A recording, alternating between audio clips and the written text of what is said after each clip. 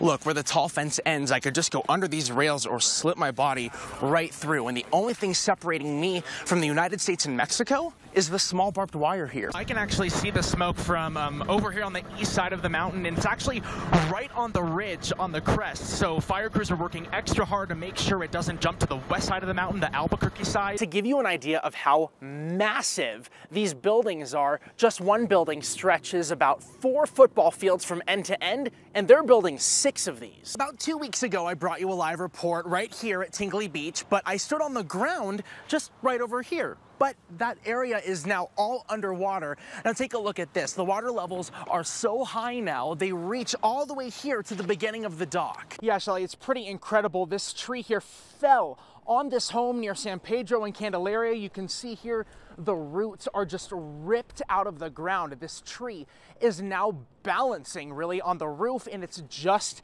missing the carport here. Well, right now we know 1 person is dead from a gunshot wound. 2 others also sustained gunshot wounds, and they are in critical condition. I want to show you the scene here right now. Again, we are on University and Gibson. I'm with a big group of people helping Stagecoach land. As you can see here, some very happy people. We're holding on to a really long rope. Katie Potter walked into Aztec High School Thursday morning to fill in at a computer lab. 6 minutes into her day, she was hiding with students in a closet. I initially heard pop, pop, pop. Katie Potter is a substitute teacher and had no way to lock the computer lab door when she first heard the shots. I said, you're all going to go in there, 17 students, and they ran in there. It was a small room in the back of the computer lab. It's no bigger than a closet, really. I said, now you're all going to get on the floor and you're going to stay down, and we've got to be very quiet. She says the gunshots were coming closer and closer. What's going through your head right now?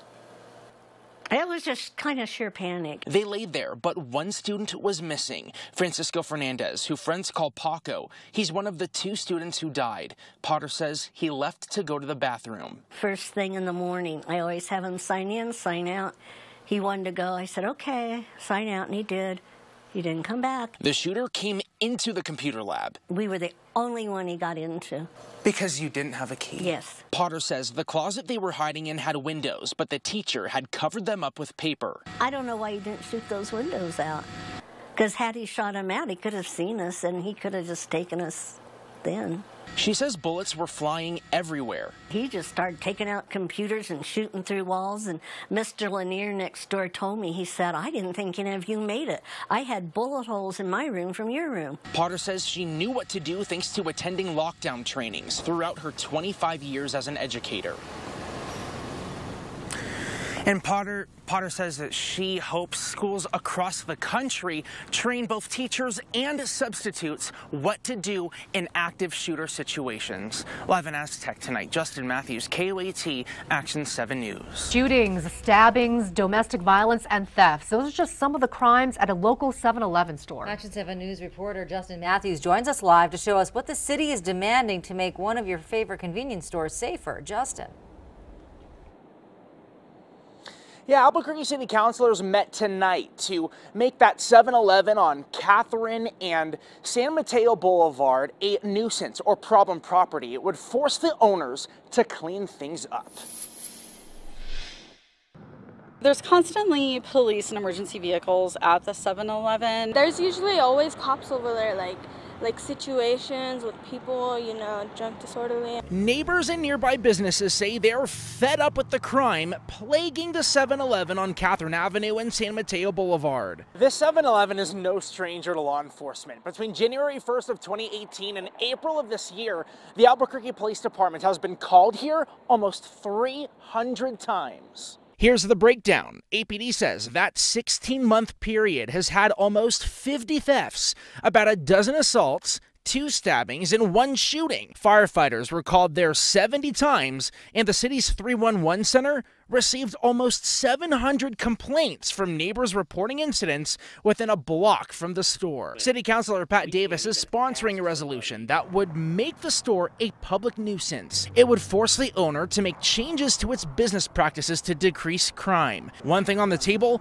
putting an end to alcohol sales. Even when I go over, I see people that are already drunk buying some more beer and just all of that, and it's just like, why are you continuing to sell to them when they're already drunk? The city says it has been trying to get a hold of 7-Eleven's lawyers for 3 weeks, but just heard back from them this morning.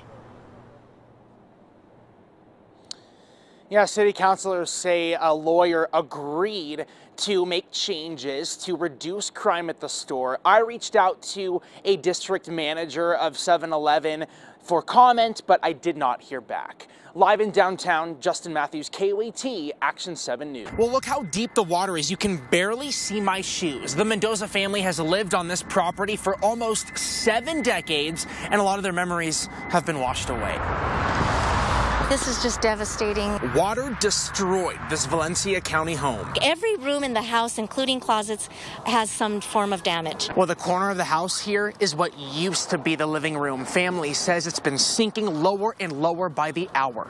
The window is now protruding forward, and the side of the house, the north side of the house, has now buckled outward. Carmen Mendoza grew up in this house. She says her father built it himself in 1950. My dad is 90 years old. My mom is 87. And they run a farm as best as they can. My dad has sheep. My mom, at 87, still washes windows, still paints fences. Now they're staying in a hotel, waiting to get back to the place they've called home for so long. And my dad looks at her and says, "We don't have a home to go home to anymore. It's gone." She says it wasn't just the torrential rain that caused all this damage. An irrigation ditch in the back of the property breached in several spots south of Belen, causing a mess like this for dozens of homes. So with all the flooding and damage to the home, Mendoza says it has to be demolished. They're hoping to get a manufactured home in so they can stay on the property. Reporting in Belen, Justin Matthews, KOAT, Action 7 News. Well, you can see here where the water level was at its highest point, which was back in February. The tan rocks become white here, but now I am 75 feet above Elephant Butte's surface because the water levels are so low. From the pontoon boat, we were looking up at what's usually underwater. It's just devastating for everybody. Randall Bell says he's on the lake to fish almost every day. He says the community is suffering. People aren't wanting to make the trip to the Butte because the lake is small and shallow, causing some people to ruin their boats. Running up on rocks and the banks and stuff like that. Boating down the Butte, we came across these river trees poking out of the water. Anglers say it has been 5 years since they've seen this. But anglers say they've been preparing for these conditions.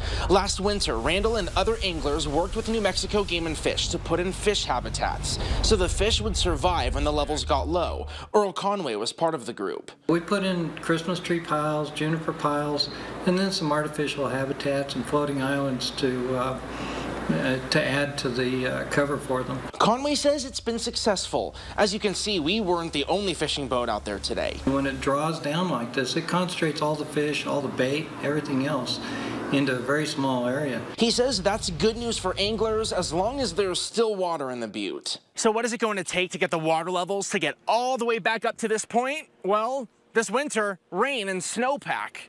Justin Matthews, KOAT, Action 7 News.